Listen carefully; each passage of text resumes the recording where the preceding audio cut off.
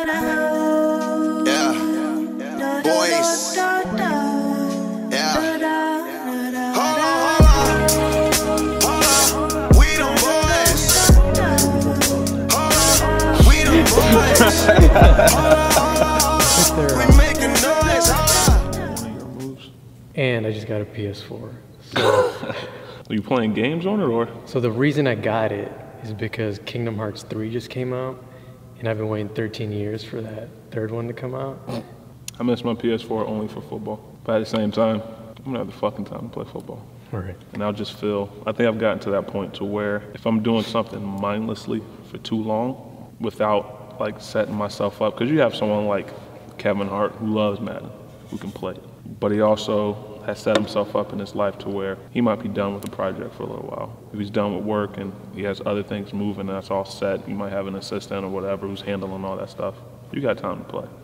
I don't have an assistant. I'm just getting started. I don't have time to do any of that stuff right now until I've already got to where I wanted to be at. Yeah, I think that's a good mindset to be in. I think like a lot of people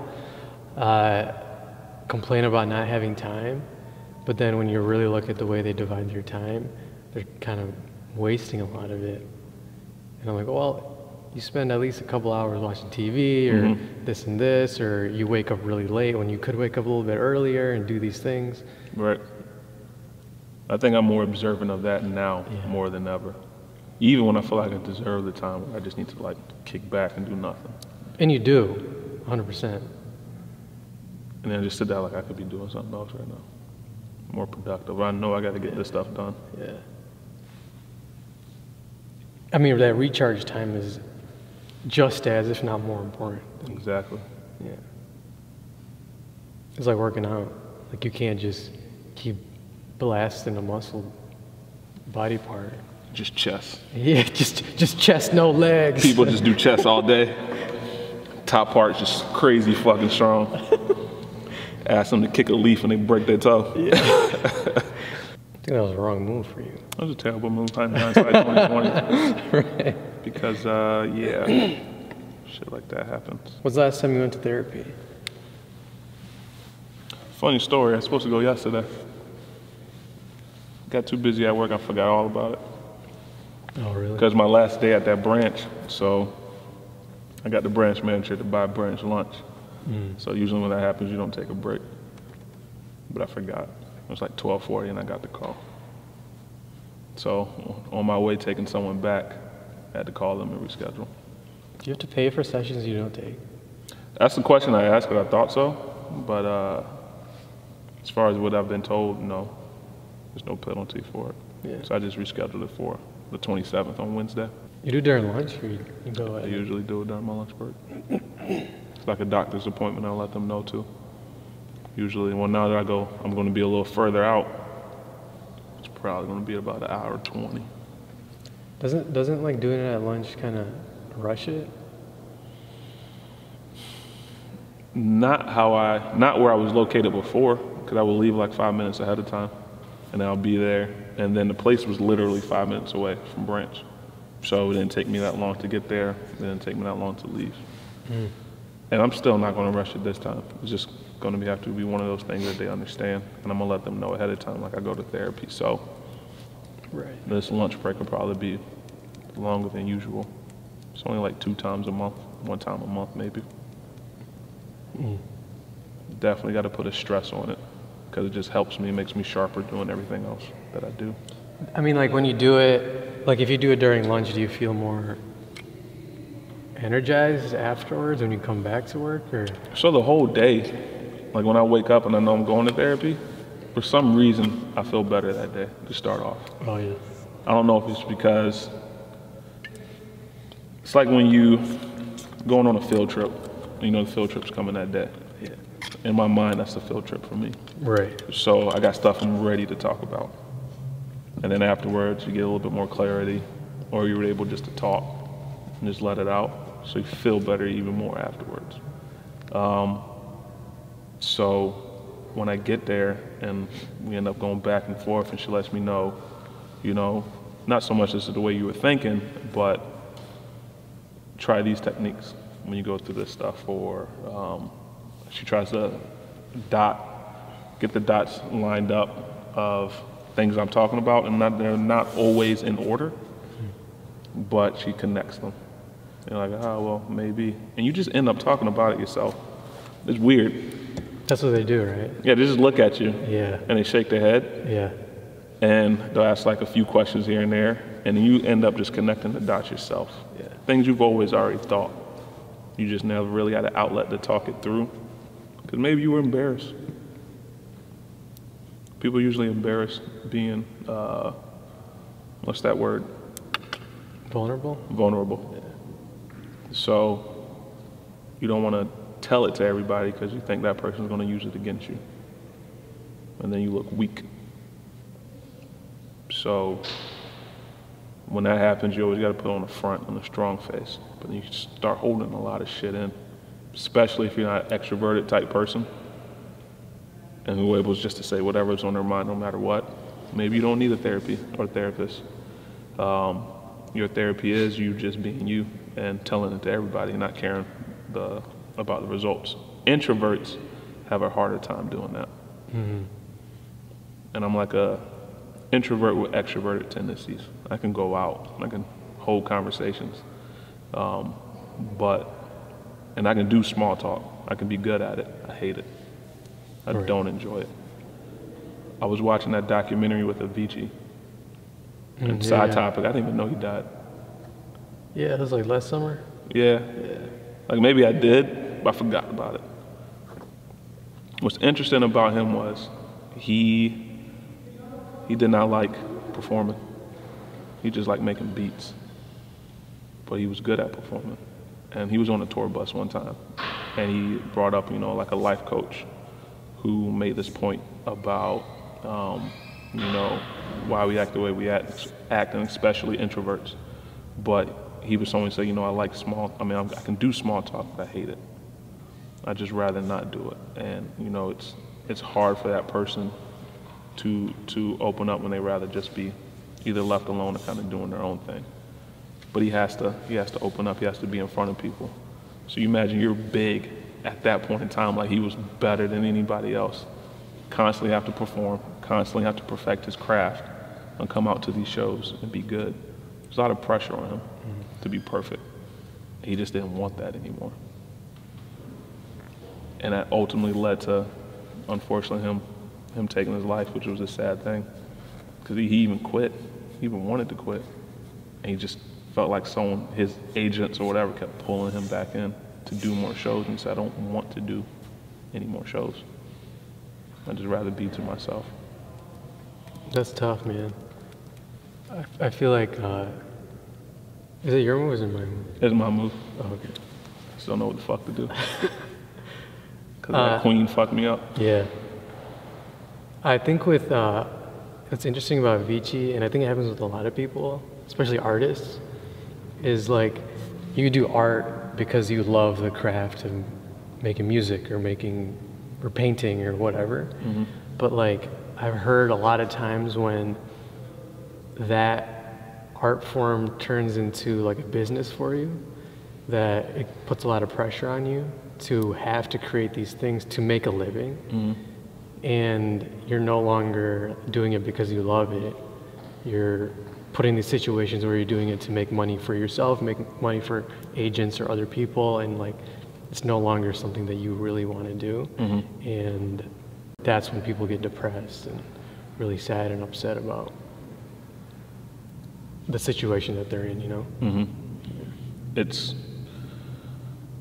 you never see yourself, well, some people might, but like when you're just doing something you love and you just so happen to be one of the best at it, you typically don't see yourself at that level. Right. And if you do, you're like, all right, that's cool, because you see other people who are famous and making money there and they look like they're having fun. Everybody wants to be this celebrity, to be well known, to all eyes be on them.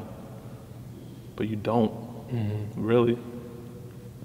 I think, look at the way that a lot of us live. We live isolated. And as much as I love to be a part of a community and be next to my neighbor and put things back into the front yard so people can just hang out with each other again, that's just with your neighborhood, and that's comfortable. Imagine if someone always was watching what you did, telling you need to do this, act this way, be here at this time. You really couldn't do what you want? That's tough. Because I thought about it, I was like, LeBron James, and I love me some Bron. He's probably one of the most criticized people on this planet as an athlete. A lot of pressure he put on himself, said I'm going to be the greatest. Some got a lot of hating. They just don't want to like LeBron just because he's LeBron. And they love MJ. So they never want to put 2 and 2 together. But in sports, you know how you get heckled?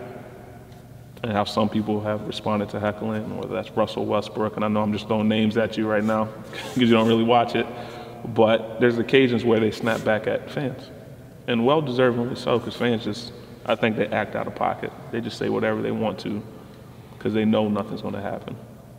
Because they have a glass wall, and it's like, do it if you want to. You're going to be in more trouble than me. He's never once snapped back at a fan. And I'm sure he's heard a lot of shit. And the way he has to keep mentally tough is something I probably revere, to be at that type of level and to be as successful as he is. And to keep that in tune. And one thing he does is he doesn't do social media that much, definitely not during the season. Someone else probably might be controlling it, but he's not looking at comments, not reading any of that stuff, because that shit'll fuck with you. And it did for him for a while. It fucked with him in the beginning. And he just stopped. And I love to, like when I'm not by my phone, which I have it down here right now, I can leave that shit alone. When I'm at home, it's somewhere else. I don't give 2 shits about it. The only reason why I'm on it so much is thank Detroit, because I got to make sure things look good. It's the best way that I can. If I didn't, I would not touch my phone at all. It's just better that way. Feels better. You don't have to worry about like messages coming in. Just a lot that's thrown at you all that one time. It's easier when you have good people around you. Yeah, it's definitely like that. Yeah. So like LeBron probably has good people around him. His boys? Letting him know. Yeah, being real with him, like we were talking about earlier. Somebody that can tell you, hey, you know, I've been noticing this. And Yep. And for him, that's been his boys. Yeah. Maverick Carter, Rich Paul, I forget my other man's name, but they basically grown up together in a sense. They met each other all in Ohio. Now they all run separate enterprises, but all together. Yeah. And it's just the 4 of them. So their circle is small. That's a dream, man. Yeah. Their circle is small as fuck. Yeah. But then that's all they need. So Rich Paul has an agency. Maverick Carter does Uninterrupted, and he's one of the big reasons why how they signed that $1 billion deal with Nike for lifetime, because he did an internship at Nike. So when he brought them in, LeBron was the product, and when LeBron brought them in, they decided we just don't want to be here for the ride. Right. We want to turn this into something else. Yeah. And then learn on our own. So the Maverick learned everything about Nike that he could and asked questions. Rich Paul worked for CAA, which we know is a bigger time agency. And then once he was done with that, now he has his own Clutch Sports. So his clients are LeBron James, Anthony Davis, Ben Simmons, and these are big names in the NBA. That's him. And my other guy, again, I feel bad I forget his name, but anywhere that LeBron goes to a team, he's a part of that. So he's like an administrator, staff, and agent or something like that around that time. But he makes sure things run smooth with the team, or if he's showing up to Foot Locker deals, things like that, things are in order. Whether that's a commercial or something, things are in order. So having that close-knit circle who can look out for each other, but be like, look, you're fucking up. Like, you look stupid as fuck doing this. That's cool. Then they confide in each other when things are not going so well. We're going to get there. I'm going to get to my move. But yeah, we're going to get there. Yeah. Remember that first time we hung out? Was it Charlotte for NACA? Yeah. And we were like, there was like downtime. And I didn't know what to do, but it was like there was downtime. It was like, what are you about to do? I don't know. So you want to walk around the city? Yeah. Yeah. And we're just exploring and just looking at shit. And even from that point, we started talking about how things were and how things were trending, not knowing where it might go, but I remember just walking by these restaurants, and they were just like one-namers. Kitchen. Oh, yeah. Bar. That's just how shit was gonna go. And now the more simplistic things are, it's cool, without putting like a huge name on it. And then you got restaurants named Kitchen, or you got restaurants named Bar, or you got, I don't know, you don't got hospitals named hospitals because it's already a hospital. We have an ice cream parlor, it's called Ice Cream. Yeah. And they're like has the most flavors of ice cream that you can ever have. Yeah. Everybody loves them. Yeah. Just think the name is just so, wow, made it this simple. And so then we go to OU, plan events, and you've always had like you're always hungry for more. And that's not attention, but with you learning yourself a little bit more, you started learning more about what you can do, what you wanted to do. There was knowledge that you wanted to have. And everyone loved Jabron. I remember talking to Corinne, I'll tell anybody this, but when people talk to you, it's like a therapist type level. You don't even have to say anything. People are comfortable confiding in you. And I think that's a huge skill that you have. It's the reason why you do podcasts and other stuff. You listen very well, and then people can tell that you're in tune with what they're saying. Or at least it looks that way. Right. So you love hearing other stories and hearing other people, how they do things and how their mind operates. And that helps you decide, not so much who you're going to be, but, what can I do next, or what can I learn from that person in order to share it with somebody else, whether that is in video form. So for you, I guess, when you've done podcasts and when you're doing this thing that you're doing right now, and you talk to people, what is more of your outlet? Because you have your own kind of story of mental health or just being content or happy with yourself. Yeah. Well, I think like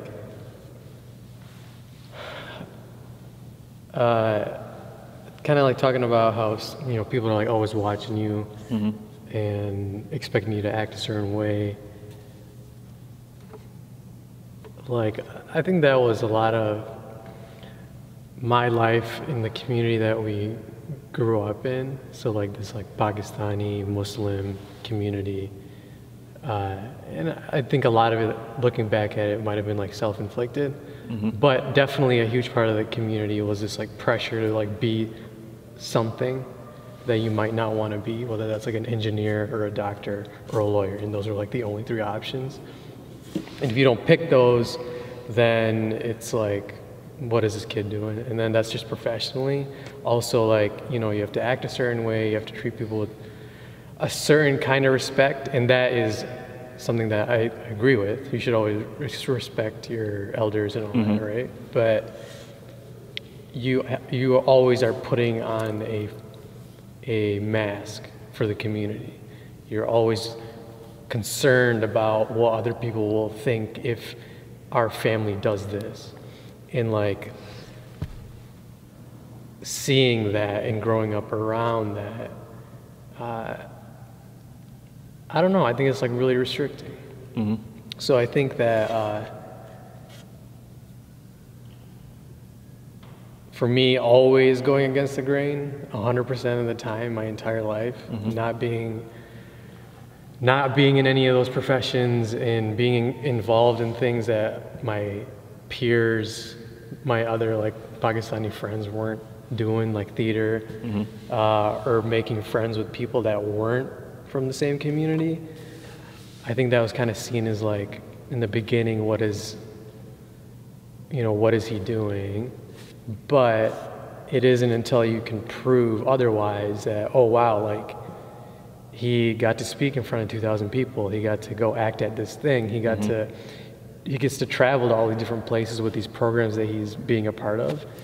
I think my kids should go do those things too. Right. So it's really cool to be able to be an example, but when you are the example, you have to go through that like bullshit of criticism, which is which sucks, you know, because that just lets you know that the community isn't supportive of people chasing after what they want. Right.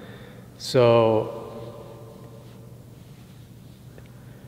anyway, I think like that's just one part of it, but it wasn't, I know that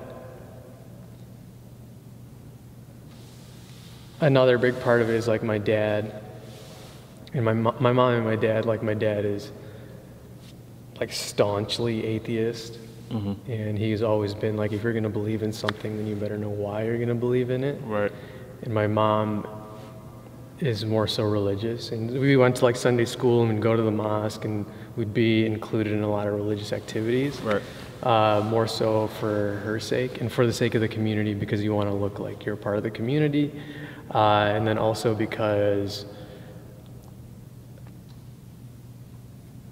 yeah, I mean, honestly, most of it was like, it's like optics, right? You want, like, I'm Muslim by association. I'm Muslim because that's the way I was raised. Right. But like, am I actually Muslim? I wouldn't consider myself Muslim. Right.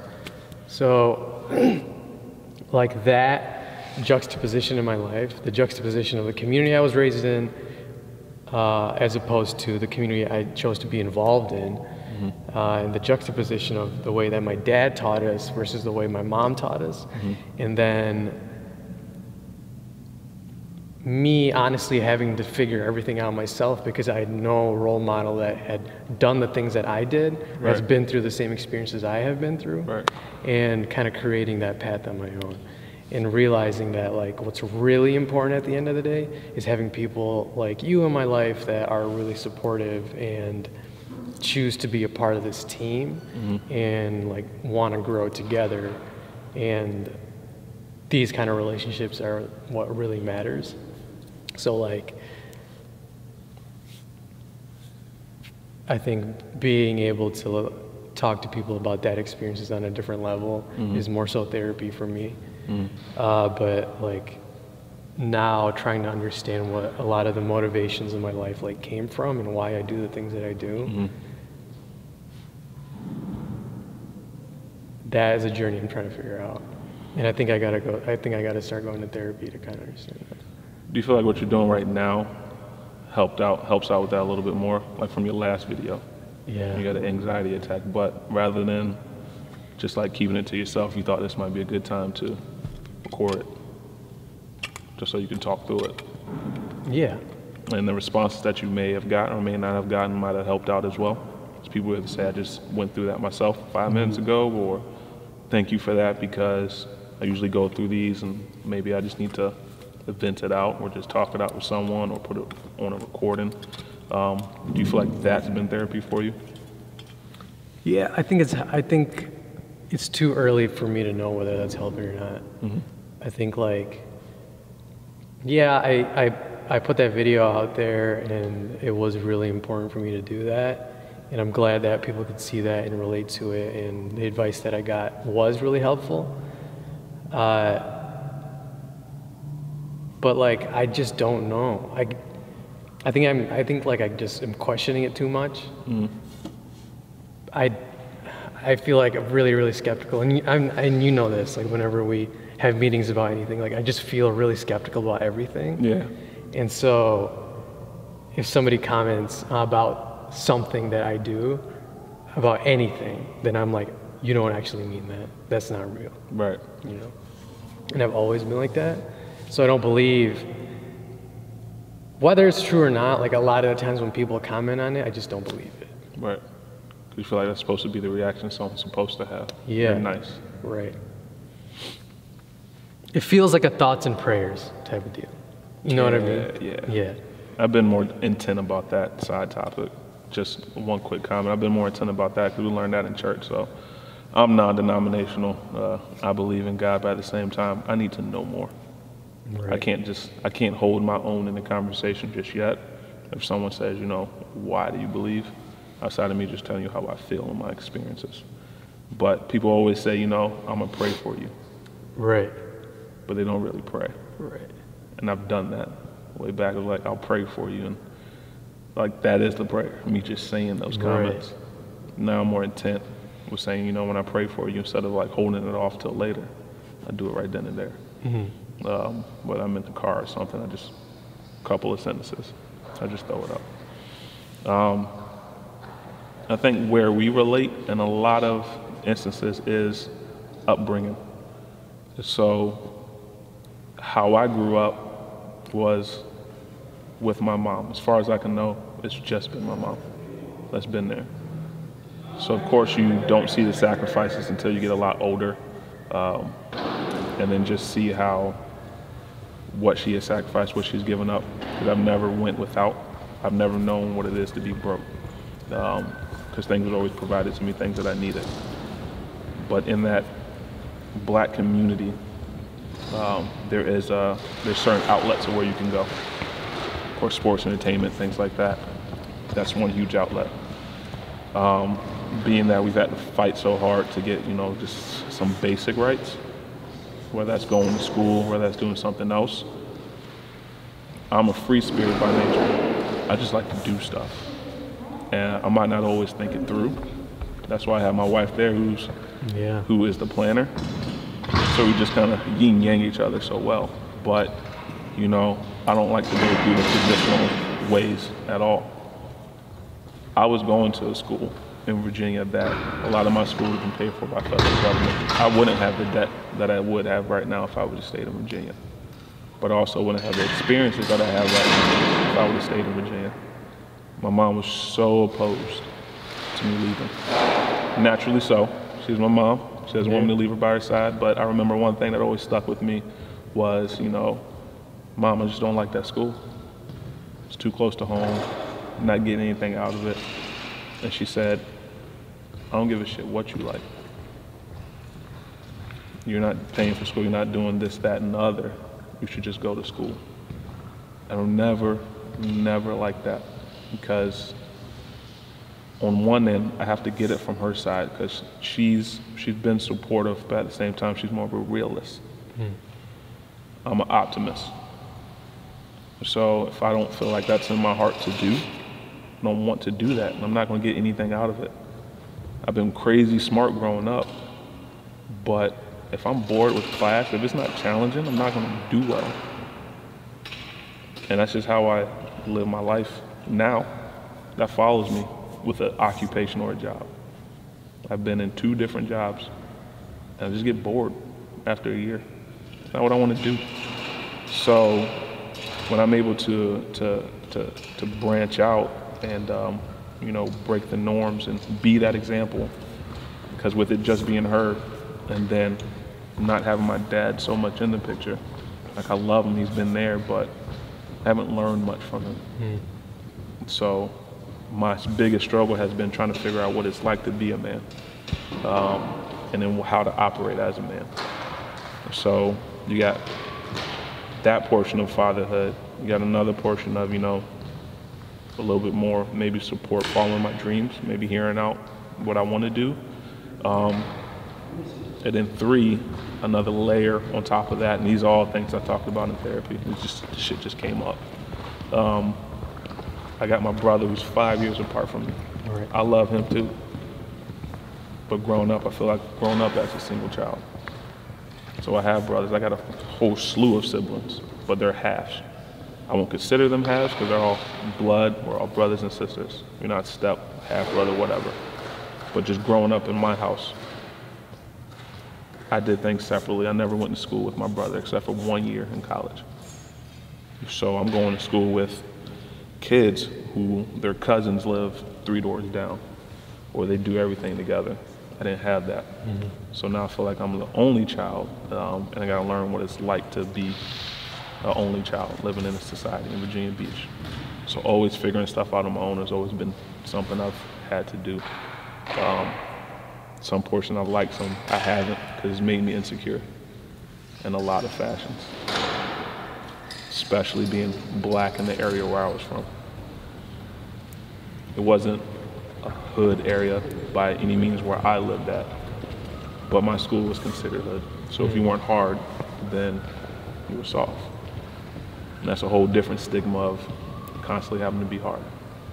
Because I was probably, wasn't the most popular, but I was probably like 60, 70 percentile. People knew of me. People knew Khalid. I didn't really have problems with nobody.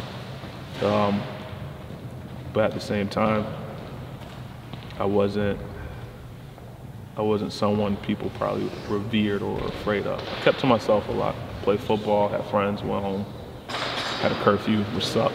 Yeah. Well, all the other kids were hanging out all day. I had to check in every hour, hour and a half. When I mean check in, that's not a phone call. I had to physically come back home. Oh, yeah.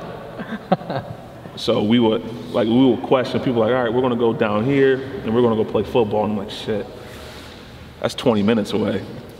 We wanna play football, I probably got like 20 minutes to play football before I have to tell y'all I gotta go home and check in.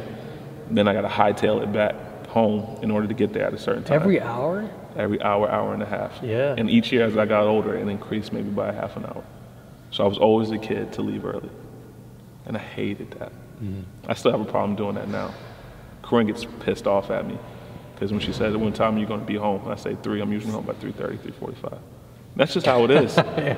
I can't help it. Right. Sometimes I want to be home on time, but I think that's what sticks with me, is me always being held back and not being able to do everything that I want to do because I had to leave early, so I couldn't really explore.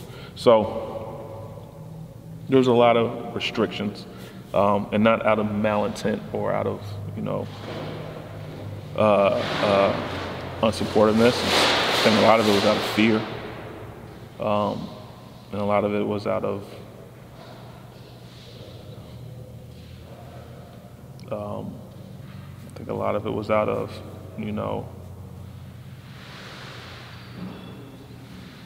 this is what I want you to do and this is what you should be doing. Yeah. And I never agreed with that. And now that I have a daughter, that's when I want to show her. I'll support her no matter what she does, because I want to be that example of her being able to do what she does, because she's going to see daddy do what he wants to do. So if she doesn't want to go to school, that's fine. But the caveat is you got to be doing something. Like, you just can't be doing anything. If you have a dream, we'll support it. If you save up for enough now, then what I didn't get when I graduated high school, not everybody gets this, but I want her to be able to have a good start chunk of change.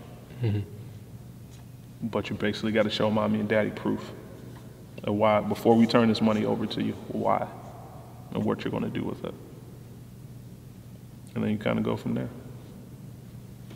So we relate to a lot in similar ways, because one of the community aspect of it, of being within a box and having to do this, but also wanting to branch out and just figure out shit. Sometimes we had to do that because we're forced to figure out other shit. But just true interest in learning other things from other people and learning how other cultures and communities live. Yeah. Because being within one box sucks. Yeah.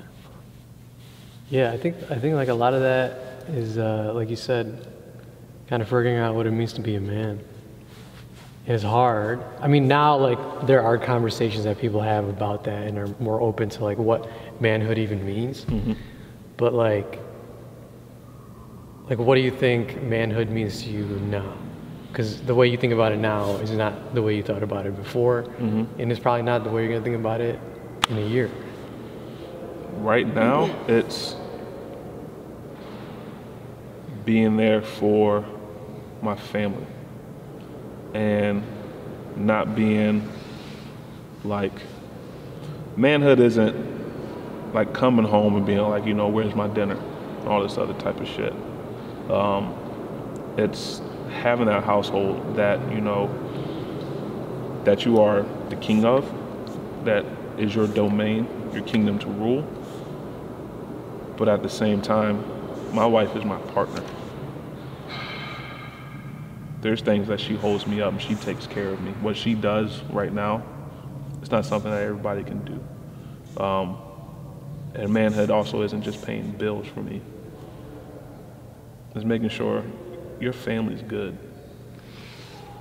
And all that stuff is in order. And your kids are taken care of. Your wife is taken care of the same way she takes care of you.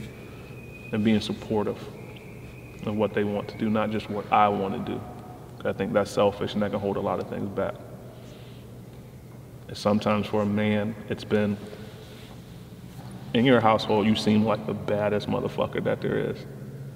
And you tell someone to do something, and they do it. And in some aspects, that has been a result of them working something or working in a job they don't want to do. So people are telling them what to do every single day. So they feel demasculated. Oh, yeah, right. So now they have to be a man at home. And I think it's a misconstrued version of what that manhood should be. Mm. So my daughter is my entire heart. And being with how I grew up, with just having my mom, who did phenomenal things when I think about it. It's me being present in her life. And I want to show her things. I want to teach her things. So for me, it's always just been present within the house and being supportive with everybody that's there. And they'll be supportive as you. I can be as busy as I want to be, but if my household ain't in order, I feel like my life sucks. Yeah. So there's a lot of successful business people who are good at what they do, make a shit ton of money, but they miss out on time with family. Right. And that's very important for me. That means the most, rather than trying to make a shit ton of money. If I got those memories, that money more than likely is going to come, or enough of it's going to come to where I'll be all right. I don't need $2, $5, $10 million in order to be successful. I just need enough to be comfortable, and then for my family to be comfortable. Yeah. And then for us to do things as a family, what we want to do. So that's for me, what it's like to be a man. For now, that shit might change tomorrow. Yeah, exactly. Is it your go? Is it my go? I think so. Oh, well, damn, man. I've had this cold ass movie by 20 Boys. I was feeling